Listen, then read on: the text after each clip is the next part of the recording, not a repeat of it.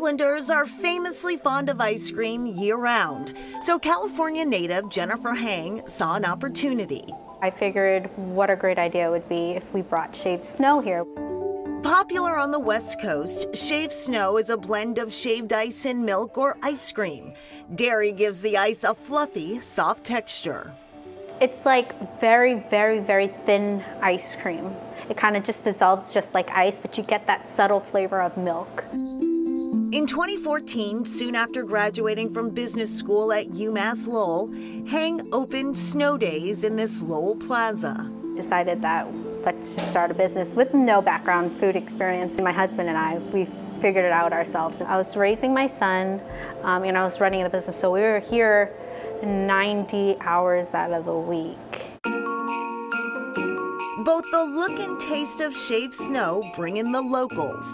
When we shave it out, it comes out looking like ribbons, and it all goes in a cup, and then you get to add your toppings on top. Snow Days' long list of toppings includes lychee jelly, gummy bears, and fruity pebbles.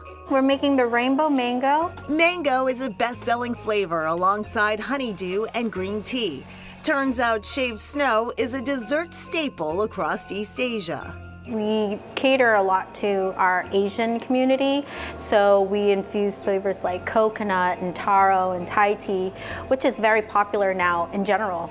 All this frosty goodness has a bonus, says Hang.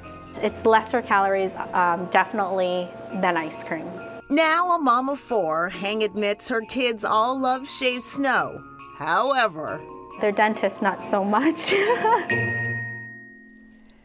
And Jennifer says even in the dead of winter, people want their shaved snow, which is no surprise seeing that New Englanders love their iced coffee all year round. Iced coffee, iced tea. Hey, we're like hardy. We're tough. We can sure. take icy drinks in the wintertime.